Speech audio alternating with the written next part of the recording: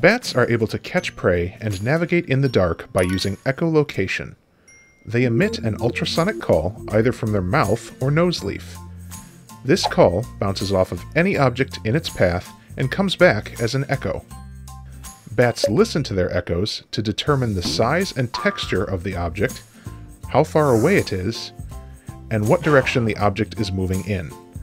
They also can use echolocation to communicate with other bats. Bats emit ultrasonic calls ranging in frequency from 11 kHz up to 212 kHz.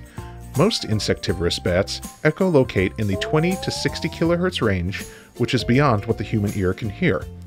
A device called a bat detector helps us to hear their echolocation by converting these ultrasonic calls into an audible frequency. Each species of bat that uses echolocation has a unique call, and this can be used to identify them. Here are a few examples.